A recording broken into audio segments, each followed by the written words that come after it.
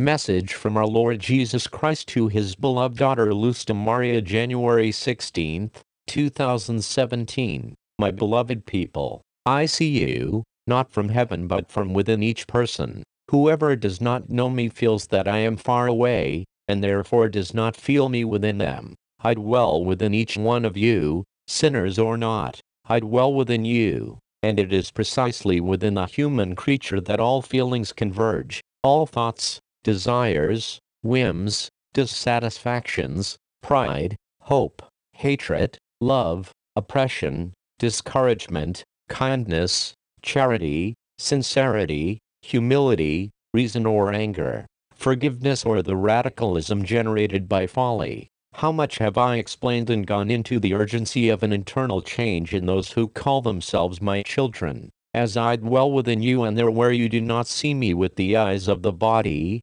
I have to live oppressed by the constant assaults on the part of the human ego that dominates you, and you surrender to the ego without any will or authority to bend him. I see the earth from heaven and I see so many who wander without the awareness of the change, of the transformation to which you must prepare yourselves in this instant. Each person has the freedom to climb the heights of my love or to crawl on the ground with the infernal serpent. This is the decision of human freedom. The ego is formed by everything that man experiences in life. The ego receives all the information with which each of you informs yourself. You, children, are a vessel within which is held everything you keep within your mind in order to remember, to work and to act. Not children, but the reaction or action of man is not the fault of the mind. The mind has been informed by memories, values, convictions, tastes, ideas, fears,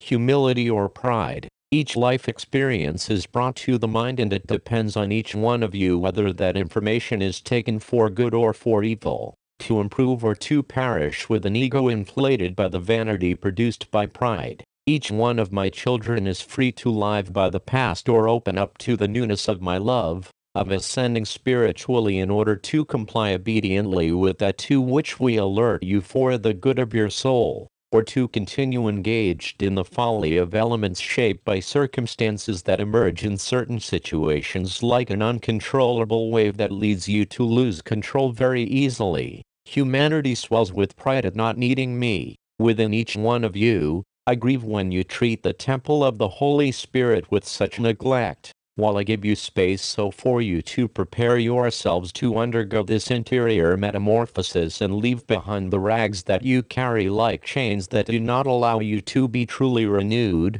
revolting, worm-eaten rags with which you move from one place to another, and hypocritically you flaunt in certain circumstances and others in other circumstances, whitened sepulchres, hypocrites who act and live according to appearances. You go with the waves of convenience, not true surrender to my word that wishes to transform you in my way, so that you act in goodness, move in goodness, work in goodness and be my true testimonies. I feel each person's thirst, each person's appetite, but not the physical thirst and the appetite, rather the thirst that degrades, the appetite that satisfies the ego. And there I find myself as if in a cage that imprisons me and gives me almost no space to bring my love to your minds or thought, and less to the heart. Beloved, I am constantly held back by the multiple egos that form the ego in its totality and that block my way with the infernal desire for dominion.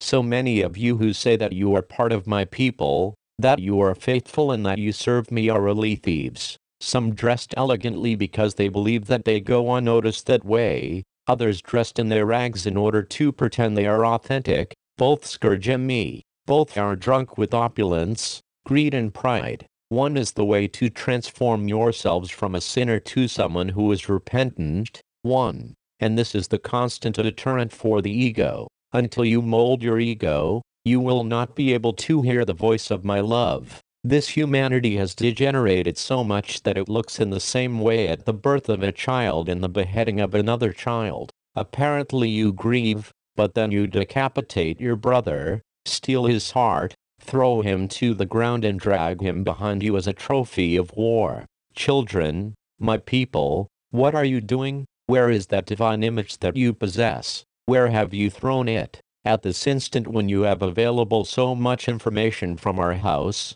with so much prevention so that you do not fall, and so that if you fall you get up quickly, you have prior notice of the events that you will face, and even so you are rebellious, and because of rebellion the devil is taking power, growing, increasing, and you work and act with such indifference that you ignore one another. Arrogant ones, you will lament not having listened to my word. The strategy of evil is not familiar to man, you do not recognize it easily, and therefore it penetrates so easily and transforms you. If at this instant you continue to insist on the folly of working and acting according to the ego that you possess, and do not let it towards the state of truth in my love, the spiritual battle will be too easy for the devil, and he will drag you towards evil, taking hold of you in order to bring down your brothers at every instant. Evil does not rest in given the spiritual anemia that you have. The force of evil easily drags you along until you form part of its retinue.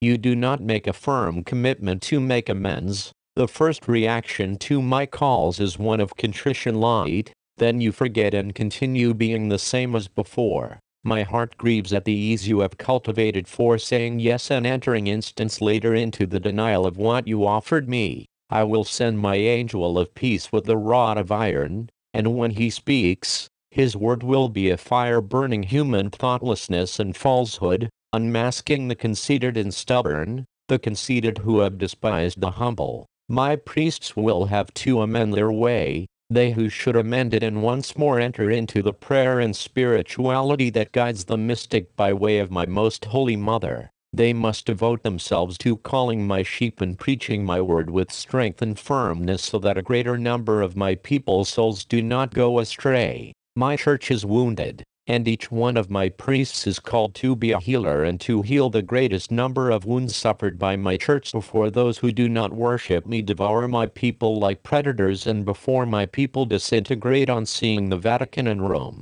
burn like firewood. Man's deceiver springs up against each one of you in the instance when you are most vulnerable, when you move outside of my will. Do you want to be servants of evil, since you do not change? And then you invoke me asking for protection. Will you continue in this spiritual harassment in which you are living, facilitating Satan's task, as he does not have to look for you, but you call on him to use you? How much the lukewarm will suffer. They will be seized by the lie of evil and will be easy prey for Satan. Satan is not unaware of the desires of each person, and with these he will call you. Within himself, man always desires what he does not have, and evil knows it. Be warned, my beloved people. Pray, my children, pray for Jamaica. Pray, my children, pray for Venezuela. Pray, my children, my temples are devastated. Pray, my children,